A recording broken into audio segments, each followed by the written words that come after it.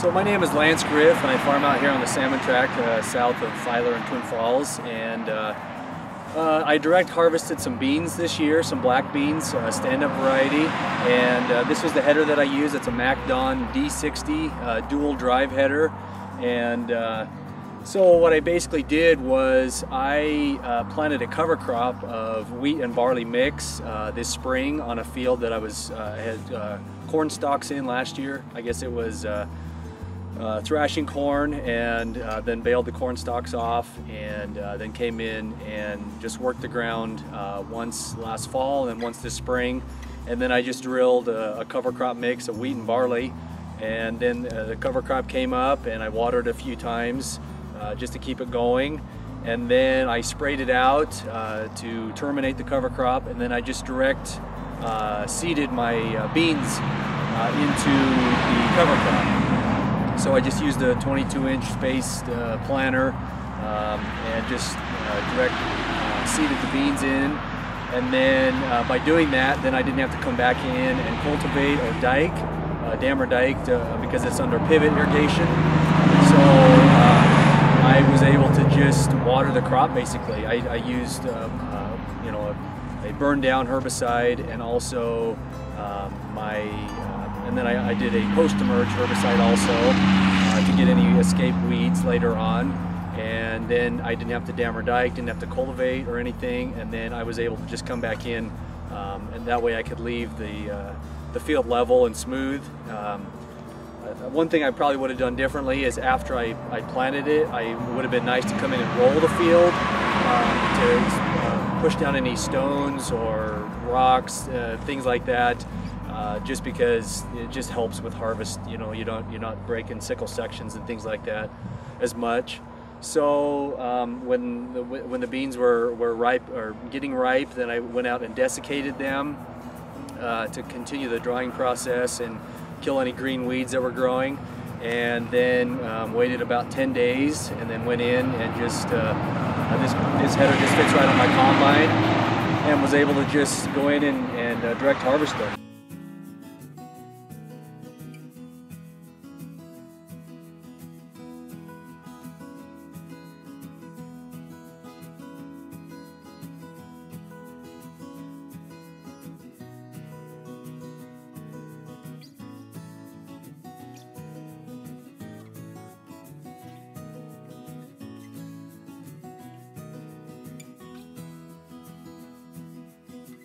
This is a dual drive sickle head. It drives the sickle from both ends, which helps a lot. One thing, it's a draper head, you can probably see that, but the drapers really help delivering the material to the center of the header. And one nice thing about these MacDon headers is the reel to sickle relationship, is that you can adjust these, fine-tune them to where you're just bringing the crop in right on those drapers really smoothly.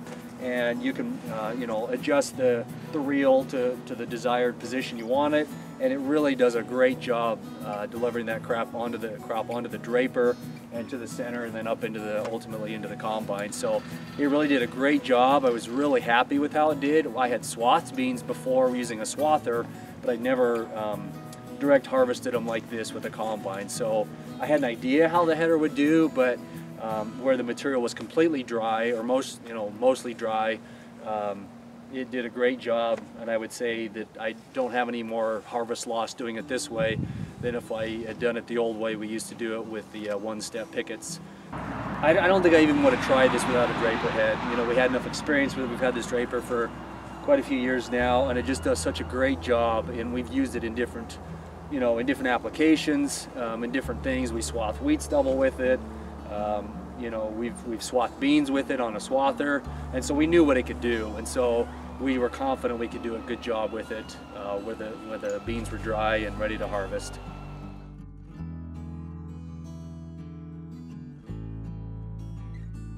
I would say that the architecture of the bean makes a big difference. I don't think I would have tried this on a bean that is real viney, that lays low, that lays its pods on the ground. but I had grown this black bean variety before, and it held its pods off the ground very well. And so I knew that if it did that again and stood up like it did the previous year that I had experience with, that I would be able to harvest them easily with this. And it did a great job. And even in areas where the soil was not as good, the beans were smaller, they didn't get as tall, it still did a very good job, a respectable job. And just does even better job when you get to the areas where the beans are taller and they're just there's more foliage there to help get onto the headers. Yeah. And one of the good things about being able to use direct harvest methods with this header is that my combine, I can spread all that material out evenly. Whereas before, if I come in and one step them and put them in windrows that way, then my other combine, my older machines don't have as good of a chaff and residue management system on it.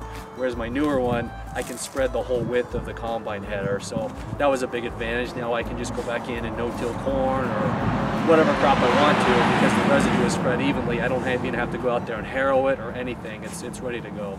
It saves time and money, because then I don't have to go out there and spend time and money harrowing it, or oh, this is really thick, I got to go out there and work the ground. It's already done. It's just I can go plant into it, whatever I'm doing. Yeah, we've been trying to kind of figure out how we can use the beans in a rotation with no-till and improving soil health. So it's been that's one of we're trying to fit beans into that whole system.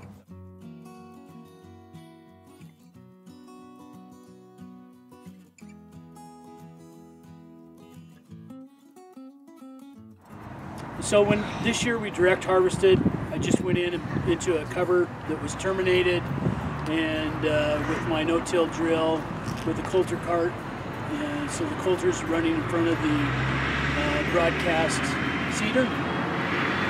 Yeah, this was on a pivot, planted into a cover crop from the previous year, which was stubble. It came out of barley. So I didn't have any tillage before I planted. We did spray more, but I disturbed the soil less. I didn't have any problems putting on water because I didn't have any runoff. I used to have all the old material laying on top and quite a bit of residue on top.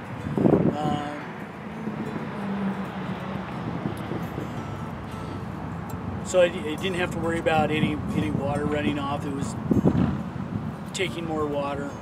Soil health is a key to helping this process work.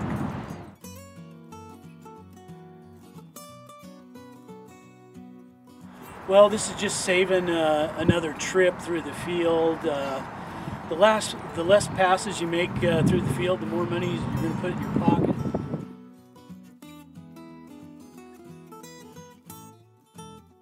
This is a flex header, so it'll flex versus the rigid, where it would just plow through some stuff. We did have a little bit of problems with some residue hanging up from my old chaffer rows. So this year I've got another spreader on the back of my combine, hoping to eliminate a lot of those problems. So I have a 2166 case combine with the field tracker on it. This is a 30-foot header. I also have a rigid 25-foot header that I tried one year. We put some lifters on it. I don't have the finger reels. Really in ideal conditions. You don't need to worry too much about the reel. It self-feeds. If you're in good heavy beans, it self-feeds in real nice, and you don't have the loss. You have more loss when the beans are a little thinner. That was my observation this year. So this 30-foot header kept the combine pretty full. I didn't have to worry about keeping the speed up, even though I was thrashing at probably 3 miles an hour plus. It just seemed to work pretty easy. Other thing about this header in my combine, this is called a field tracker. I have the field tracker on my combine and the field tracker on the header. So the header talks to the combine, it senses the down pressure, floats real nice, and it laterally adjusts for any differences. So it's able to hug the ground a little bit better, and I don't have to worry so much about the position of the header and where it's at relative to the ground.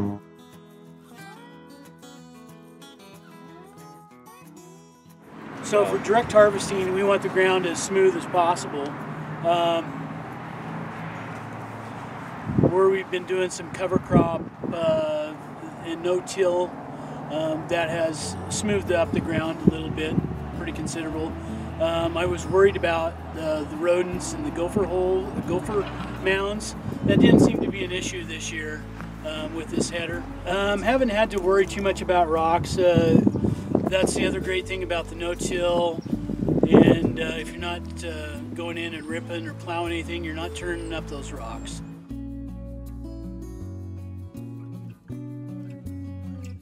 So direct harvest loss, rod weeding versus direct header. The rod weeder tends to bury the beans that you may shatter, so you don't see that loss out on the ground. With the direct header, you see more of those beans laying on top of the ground, so it may look worse than the other. We all know that we lose some when we go in there, cut the beans when they're fairly dry. It just all depends on the year. If you cut the beans a little green, then you're not losing as many with the rod weeder. So who knows?